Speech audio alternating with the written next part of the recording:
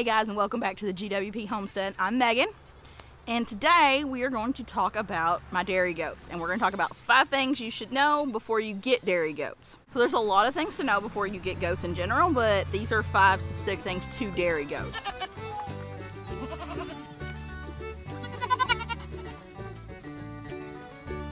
So number one is daily milking. There is a huge commitment with any type of dairy animal. You have to milk them daily. You can do once a day milking, and do twice a day milking. You can milk while the kids are on them, or you can wait till the kids are weaned, but they need a schedule. So what we do here is we kid share. So after a couple weeks of the mom and the kids being together 24 hours, I'll separate them at night. They're in the same stall still. We just put the kids in the kidding stall and the moms, and they can all see each other, but the babies can't nurse through the night. We keep them separated for up to 12 hours. I milk them first thing in the morning, and then they are with mom all day, and then we separate at night. You don't want to go any longer than 12 hours because it's not healthy. It's not as good for the babies. That's what we do here. Some people will wait and milk. If their goat has a really good supply, they'll just leave the kids with them 24 hours a day and milk them when they can. We do once a day milking, which means I milk first thing in the morning. Some people do twice a day milking, and that's mostly if you don't have kids on them. So you would milk them early in the morning, and then you'd come in about 12 hours later, so you have about a 12-hour fill on that udder, and milk again. For me, personally, with the 3 kids and all the other stuff we're doing here, it'd be really hard on us. So we just do once a day milking, and that's worked really well for us so far. Now, I'm only milking 2 dosed currently, so it takes me less than 20 minutes to milk both of them. Neither one of them are a huge supplier, so it works really well for us. Number 2, dairy goats kind of need a very specific diet for multiple reasons. One being their condition. You want them to keep a good condition so you can rebreed them at a good time. Their milk tastes better when they have a good diet. They're going to be less prone to issues if they're got a good diet and good condition, and all of it adds up together. When we first got our very first dairy goat, we brought her home, we noticed the milk was what a lot of people call goaty, and you can kind of tell a difference between what the goat milk tastes like and what cow's milk tastes like, which is what most people drink as far as drinking animal milk. This time around, we haven't had that issue. It tastes just like regular cow milk, and I think that has to do with, one, my goats aren't stressed. When I brought the first goat home, she was in milk. When we stressed her out, she wasn't producing a ton, and it just wasn't a good situation at that moment. It was just stressful. She was in a new home, a new environment, new things. It was stressful for her for a little bit. Now we're good. We're also on a very good diet. I've changed the brand of feed I was using that is formulated for dairy goats. It has a higher protein, so they're getting plenty of protein and not losing condition. We also feed fermented alfalfa hay. We use chaff hay specifically, and that's really good. Get some digesting stuff. It's great product. The diet definitely improved the milk now that they're used to being here.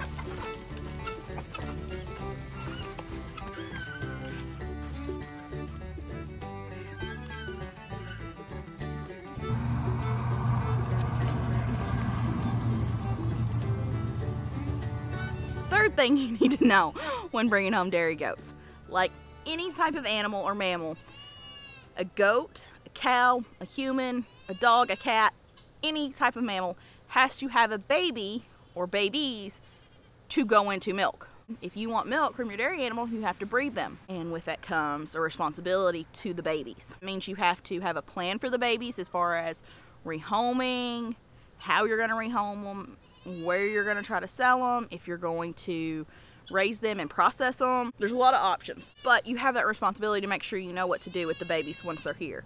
You know, we've sold all our boys basically to this point, except for keeping some wethers to make sure we have a friend for all our goats. We've retained all the girls we've had because we're building our herd, and then probably next year we'll selling both. Maybe I keep one, maybe I don't. I don't know yet, but we have a plan. Now, also comes the responsibility of what happens if you get a baby that comes out deformed and isn't going to have a good quality of life. You have to be prepared to make those decisions to cull. And it's not easy. It's not fun. No one wants to look at a tiny baby goat and be like, it's suffering, we need to cull it. It's not fun. But as becoming a stewardess of your animals, you have to make those decisions. You got to be prepared for those things. So that's something to be aware of. You also have to be prepared for stillborns. It's not fun. It's sad. It sucks. I've had 2 now born on the farm, and it sucked. But we knew that was a possibility that could happen. So we were prepared. We got rid of the babies. We buried them. That was all there was to it. This year when Brandy kidded, she had a prolapse uterus. So we had to be responsible for taking care of that, whether it meant if she was going to have to be cold. But we were, obviously we were able to save her. We took her to the vet and got her fixed up. But that was an expense that wasn't really accounted for. So we had to be prepared to do that. Like, there wasn't a question. As soon as I realized what was going on, let's get the vet on the phone, let's go.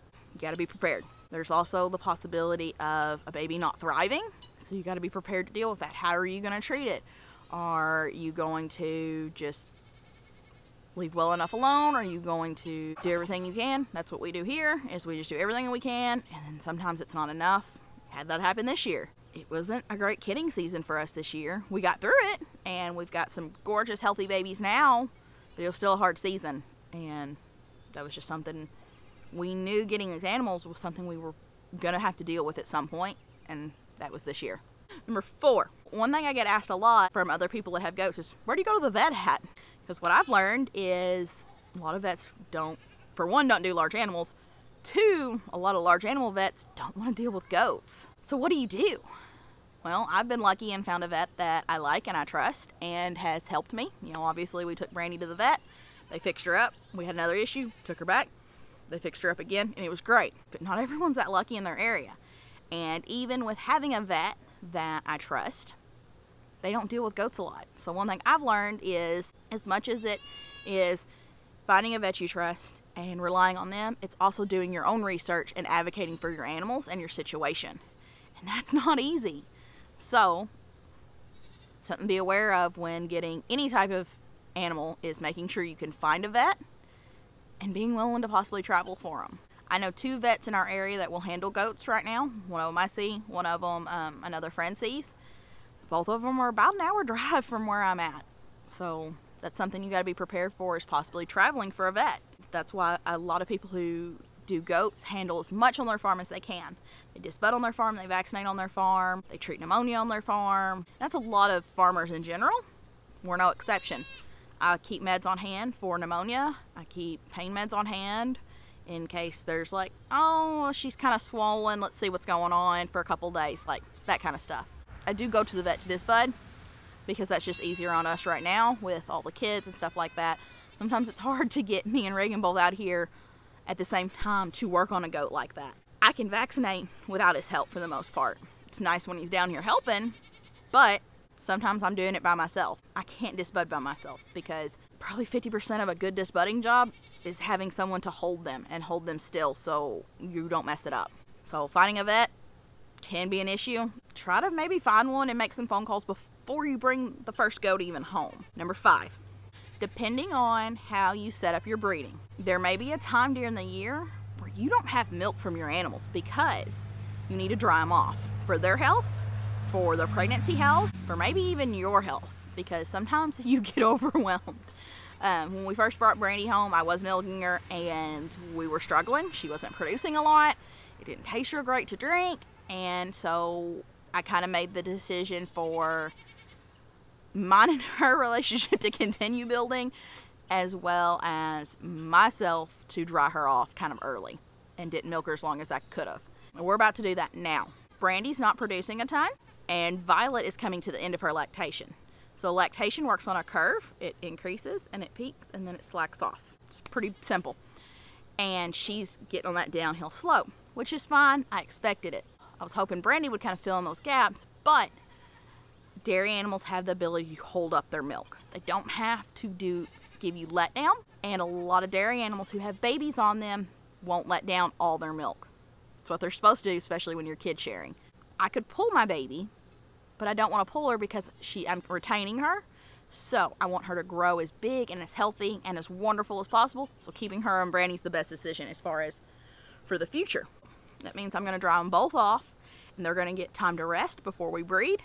and then they'll get bred, and then they'll be dry all during their pregnancy. A lot of people milk 3 months into their doe's pregnancy, so they'll breed them and continue milking until about 8 weeks before they kid. Then they'll dry them off. They're dry for about 8 weeks, which is perfectly fine for some does. Some does thrive on that. Some don't. A lot of Nigerians, because they've already got a lower production than a full-size goat, don't do as hot with that. We're making the decision to go ahead and dry them off. We're going to breed a group in November, I think. I think it's kind of what I'm thinking. We're going to breed 3 more in November. And eventually our goal is to have 2 groups. So then first group kids, we milk, dry them off right as the second group kids, or right as we're ready to start milking that second group. And that way I'm in milk year round is our plan. Right now it's not like that.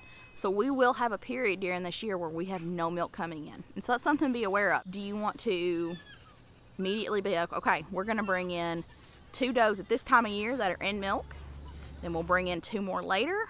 Do we want to automatically stagger them as we're bringing them in, or how do you want to do it? But be prepared to most likely have a month, 2 months, some period of time where you have no milk from your dairy animals. And it's okay, because you need to be a good stewardess of that animal. And part of that is making sure they're keeping condition and they're healthy, and they're happy, and they're thriving. So sometimes that means not having milk. And it's not fun. Like, it sucks when you've been relying on that. My kids love their goat milk in the mornings. So they're going to be pretty sad when there isn't any. They actually like chocolate goat milk. Never dreamed my kids would be drinking chocolate goat milk, but that's where we're at. Be prepared and know that's something you may face. If y'all have any questions about dairy goats that I may know the answer to, leave them in the comments, and if we get enough of them, maybe we'll do another video. If not, I'll just reply in the comments. But I think that's all I got for y'all guys. We'll see you on the next video. I'm Megan from the GWP Homestead. Bye.